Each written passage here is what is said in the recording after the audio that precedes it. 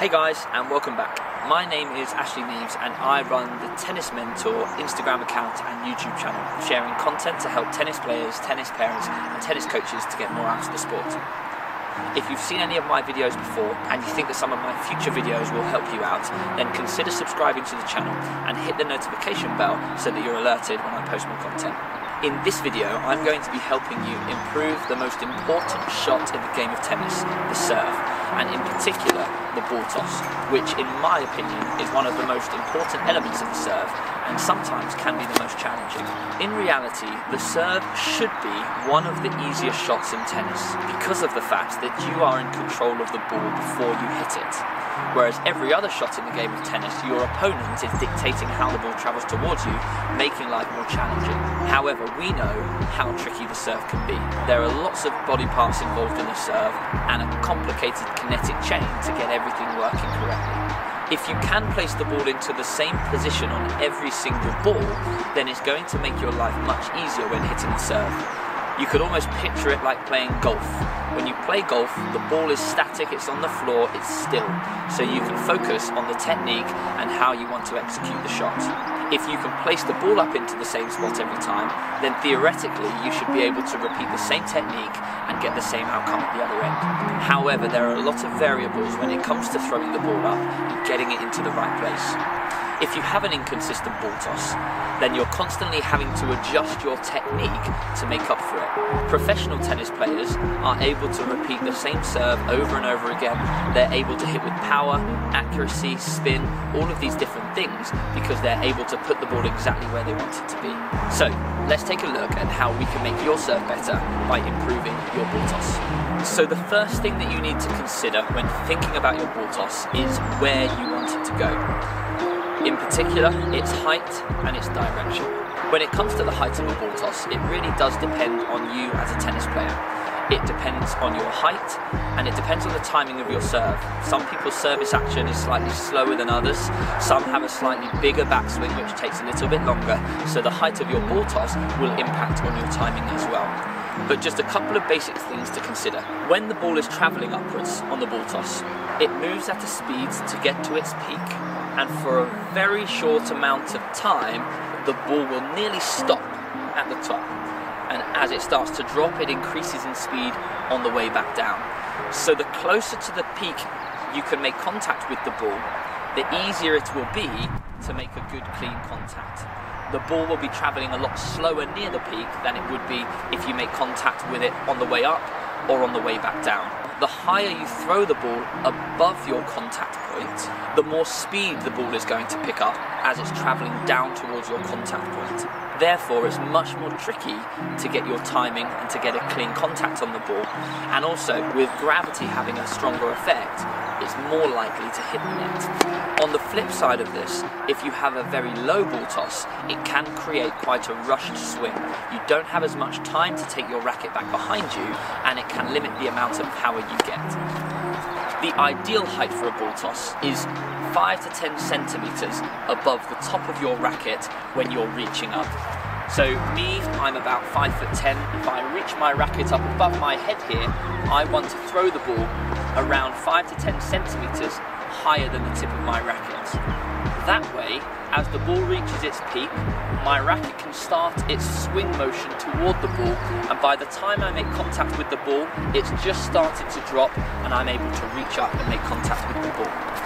The reason we aim higher than our racket is because when we're in our full service motion, we are extending more than we would if we were static. Strong tennis players use their legs to drive up into the serve, so may make contact with the ball slightly off of the ground as well. Now obviously when serving, we want to make contact with the ball at our highest point possible. So having a higher ball toss can help you to get the most out of it. But just be careful that it's not too high so that it's picking up speed on the way back down. If you're looking for a big, flat first serve, then the higher the point you make contact with the ball, the better. You're creating longer levers with your arms as opposed to making contact too low and it being a bit pushy and lacking in power. On a second serve, however, if you're looking to generate spin, whether it be slice or topspin, then actually you can get away with having a contact point at a slightly lower point because we want your racket to be moving up after you've made contact with the ball so that you can impart some spin on the ball. A flat serve, you're going to be going directly through the ball, so you don't want the ball to be as low because we want those long levers. Another thing to consider when thinking about the height of your ball toss is the weather conditions, and in particular the wind. Now on a windy day, I like to throw the ball lower so that the wind doesn't have as much effect on the ball. If you throw the ball up higher on a windy day, it can take it out of your position and make it much more difficult for you to serve. So if it is windy, consider throwing that ball slightly lower than you normally would to take the wind out of the equation. As I mentioned, with a lower ball toss, it's actually easier to hit with spin. So on a windy day, you're probably likely to want to hit with spin anyway to increase your margin for error. When it comes to the direction of your ball toss placement, again, it depends on how you serve.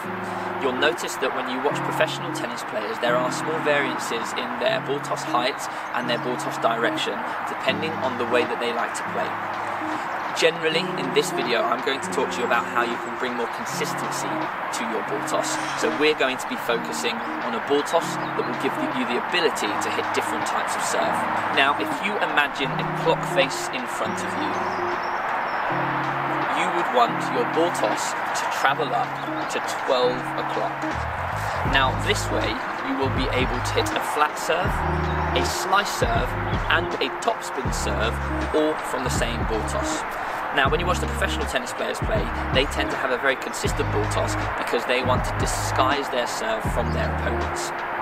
As club players, however, a slightly different direction to your ball toss can help you to impart different spins onto your serve. However, this doesn't help us when it comes to consistency, because what we're looking for is practicing the same ball toss over and over again so that you can develop consistency within your serve and so that you can add power, control as well.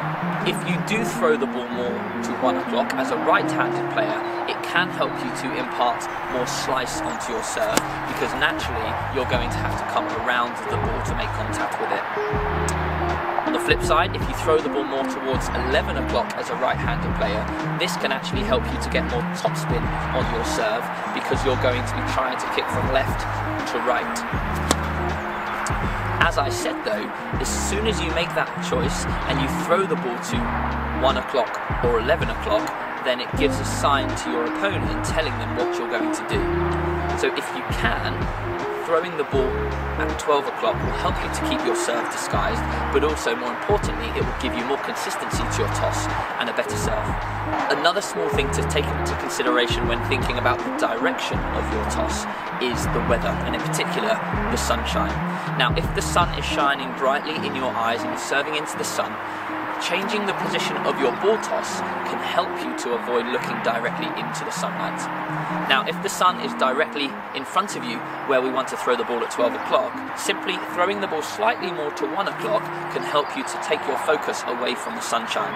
However, as we said, it isn't ideal because throwing the ball more to your right helps you with slice serves, but it won't give you the ability to hit a kick serve, and it makes it quite difficult to hit an accurate flat serve. However, if you're really struggling in the sun, you may need to consider this. The final element to where your ball toss should be is how far in front of you do you want it to go. Now again, there are variables, there are variances depending on your style and what your intention is, but generally you want your contact point to be in front of your body. That way, it makes it much easier for you to get your body weight into the serve as opposed to just forcing it with your arm. On a first serve, you may want your ball toss to be slightly further in front than on a second serve, because on a first serve we're looking for a flatter contact generally and more power. So having that ball further in front of you allows you to have more space between your racket and the ball at the back of your swing, allowing you to generate more racket head speed leading up to contact. Having that ball toss in front of you also allows you to make that trajectory slightly more linear into the service box. If you throw the ball behind you, it's much tougher to generate racket speed because your racket is closer to the contact, therefore you don't have as much room to generate that racket speed, but also it's much harder to get that racket face pointing down into the court. You're going to have open racket face, forcing the ball to travel in a higher arc shape. Generally, beginners find it easier to throw the ball directly above their head or slightly behind them so that they can push the ball up and over the net. But for advanced players, we want to try to get that ball toss further in front. If you're looking to hit a second serve and you're looking for more control or more spin, then throwing the ball slightly more above your head as opposed to far in front of you can help you to generate that upward spin motion and slightly more control. You won't be able to get as much power going through the ball, but you'll be able to generate racket speed going up the back of the ball to create that spin, that upward flight path, giving you height and margin over the net. So like the other two concepts of height and direction, how far in front of you the ball toss goes depends on your intention and how you like to serve. But generally, we need to make sure that the ball toss stays in front of your body. So as a rule of thumb, we want that ball toss to travel directly up from where you release the ball. We don't want the ball to be travelling backwards or too far forwards. We want a nice, straight throw up. So the three things to think about when we're thinking about where to throw the ball toss. Number one is make sure that you get it up to a height that's just above how high you can reach. Two, we want it to be at 12 o'clock directly in front of us. And three, we need to make sure that that ball stays at an arm's length out in front of our body so that we can get good body weight transfer going into the serve and a good service trajectory. So now that we know where the ball toss needs to go, let's take a look at how we do it. So the first way to ensure that your ball toss remains consistent and can travel to where exactly you want it is by minimizing the amount of joints that you use within your arm. So a common mistake I see is when people throw the ball up, they tend to use their shoulder, their elbow and their wrist to get the ball up above their head. Now, using all of these joints adds complexity to the ball toss and adds inconsistency. There's a lot more that can go wrong. It's much easier to accidentally throw the ball behind you or to accidentally release the ball and throw it too far in front of you. So minimizing the amount of body parts involved can really help you to gain consistency. So generally, we want to throw the ball from our shoulder. We want to try to avoid bending our elbow, and we want to try to avoid making use of our wrist to release the ball. So placing the ball in your fingertips, resting them rather than in your palm, can initially stop you from using your wrist. So placing them here to push the ball up can make things a lot easier. Starting with a straight arm and avoiding that bent elbow will also help. So what we're looking for from the ball toss is to try to drop the ball toss arm. Some pro tennis players drop it all the way down to their thigh. Others don't drop it quite so low, but generally most players tend to keep this elbow and wrist straight. So we're looking for a nice straight arm to place the ball up, and you can see there that it's much easier for me to place the ball at arm's length in front of me without it going too far in front or going back behind my head. As soon as I utilise my elbow, there becomes a risk of this sort of ball toss happening, or the ball rolling out of your fingertips and going too far forwards. So tip number one is to try to throw that ball up with a nice straight arm and palm facing upwards. A really good exercise for practicing this is by simply throwing the ball up without the ball spinning. When watching professional tennis players, some of them will spin the ball when they throw the ball up. They can get away with it because they've mastered that ball toss over years and years of practice, and even when it spins, they get it exactly where they want it to go. But by simply taking the spin away, it will force the ball to travel upwards in a straight line. If the ball is not spinning, it will be very difficult for the ball to go too far forwards or too far back because it has to go directly upwards. So when you practice the ball toss, try to look to see if the ball is turning in the air. If it's turning a lot, then it's going to make for a much riskier ball toss. If you're able to place the ball up and minimise the turns, then actually your ball toss is going to become more consistent. Wherever you can when practicing your ball toss, it's important to try to incorporate the whole serve action. There are some exercises that isolate the ball toss itself, but it can be very tricky when you're bringing the racket back into play because it adds another dynamic. So wherever you can, practice the ball toss with the take back and the swing as well to make it more realistic. Another thing to think about when you throw the ball up is which direction your arm is moving. Now this comes down to preference, and again, if you watch professional tennis players, there are many different styles and many different directions in which the ball toss arm travels. Generally, you've got the ball toss arm staying directly in front of you. This can make for an easier 12 o'clock ball toss because your arm is moving in that 12 o'clock plane making it easier to keep it straight. If you look at a different ball toss style, some players tend to throw the ball at more of a diagonal, nearly parallel to the baseline. Now the benefit of this ball toss is that actually it's easier to keep control of the distance in front of you that the ball travels, because the ball is going to be travelling in this plane here as opposed to this plane here. There are pros and cons to both types of ball toss, so it really comes down to what you prefer. But if you don't know and you want to try a basic one, I will start off by keeping the ball somewhere in between facing the net and facing down the baseline. This way you'll be able to get the best of both. If you release the ball at arm's length in front of you without it spinning, you should be able to keep the ball in front of the baseline, allowing you to get body weight going forwards, and it should be able to remain somewhere near to 12 o'clock. If you're an established tennis player, then you'll already have a style in which you prefer, so I would stick to that style and really try to improve the consistency by thinking about where you're placing the ball and how you're doing it. Another thing to think about when throwing the ball up is the point at which you release the ball. Every tennis player releases the ball in between their eyes and the top of their forehead, so that's something to think about. It's slightly higher than your shoulder point here.